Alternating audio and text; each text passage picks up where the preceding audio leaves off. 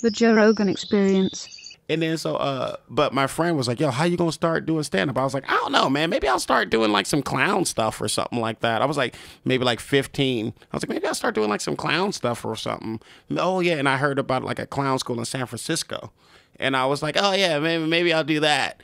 And then that didn't happen. And a friend was like, why don't you just go to like an open mic or something like that? And I was like, oh, is that how you get started? And I was like, all right, then maybe I'll do that. But like fast forward, I had a lot of time on my hands back in 2018. I wasn't doing shit. And I was at the like, man, I was like, nigga, you should take a class. I was like, you're already in the wave. You already do. I was like, just go take a class, whatever. So I took a clown class. It's called the Clown School. I'm like on their website and shit. I'm like the only nigga. I'm like the only black nigga like on their website and shit. And I just started doing it in 2018. And you know what's so fun about that? Is that like if you didn't know what made you funny as a person or whatever, like they help you find like your inner clown. You know what I'm saying? Like everybody has an inner clown and stuff like what's that. first day of clown school like? So I remember this assignment. First of all, I walked in there with some Doc Martens on, right? They were maroon Doc Martens. They look like clown shoes, but they were maroon Doc Martens. And the clown teacher was up there like, hey, take those off. And I was like, why? He was like, just take them off. And then it dawned on me. I was like, oh, I was probably disrespecting clown because he probably thought that that's what I thought a clown was, whatever, people who wear shoes like this. And because Doc Martens do kind of look like, you know, clown shoes, if you, whatever. And then Did he explain? No, but I dawned on me. I was like, that's probably why. You really think he thought it was disrespectful? To clown, to the whole art of clown or whatever. He was like, oh, you think clowns just wear big shoes and get out of small cars? That'd be fun. That'd be a funny sketch, dude. A guy who teaches clown classes, but is like really sensitive about the art of being a clown, and he's a purist. Is a clown purist? Yeah. What do you got, a rubber nose on? Get that fucking nose off. So it's so fucking funny, right? It's like that, I remember the first assignment though was hey, come through this door 10 funny ways.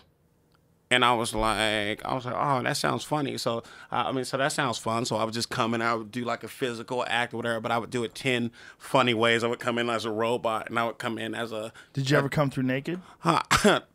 No. You should have finished with that. You should take that class and then you should do that. Yeah. What's up now?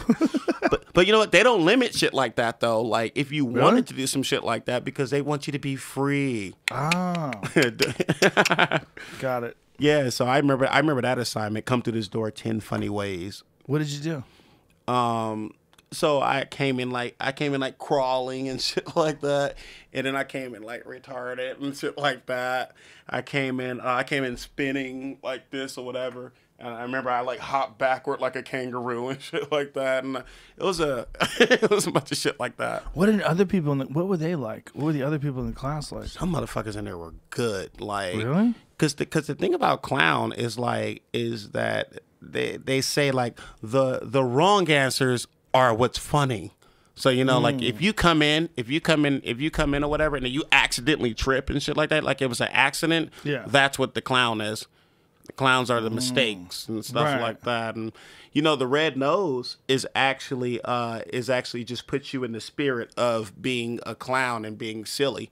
But the maroon Doc Martens don't? Exactly. Exactly. You know what that's like? That's like a bad stand-up coach giving you advice on stand-up. Like that has happened to a lot of people. Catch new episodes of the Joe Rogan Experience for free only on Spotify.